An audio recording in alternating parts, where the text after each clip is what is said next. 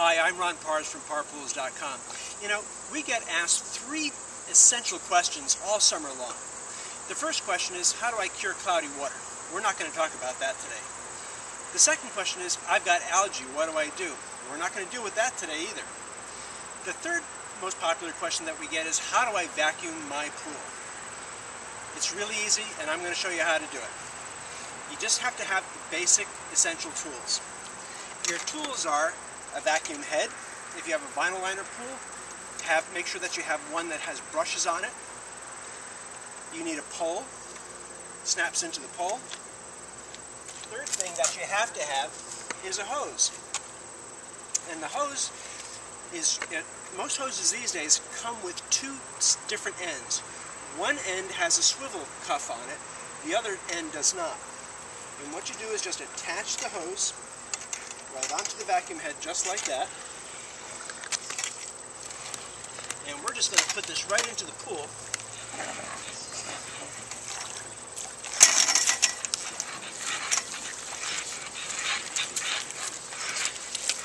And the thing that we want to do is we want to fill this hose up with water. If you don't have it filled with water, you are not going to be able to vacuum. Sometimes a little bit tricky with one person,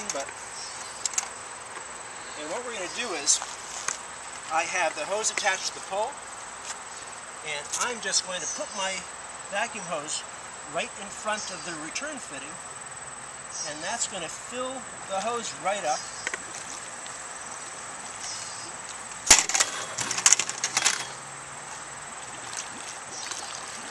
It is not supposed to be smooth. Don't worry about that. After the hose is filled up, drop your vacuum hose, your vacuum itself back down onto the pool. Bring it over to the skimmer. And I just happen to have a few leaves that came in overnight. So we're going to put that there. I'm going to take my vacuum adapter and I'm going to put it onto the end of the hose. And this is simply going to go right inside of the skimmer.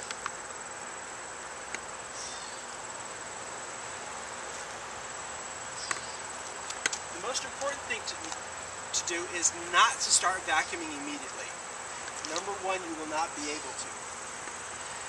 The filter system itself is going to pull air out of the hose, just the remaining edge of it. So you just want to take it out, let it run for about a minute or so, and then, presuming that we have done this properly, I'm just going to go down here to the bottom. I got this patch of leaves.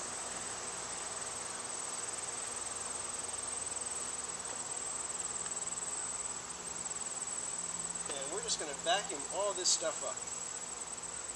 Because when you have stuff in the pool, that's what exhausts your chlorine or whatever sanitizer that you happen to be using.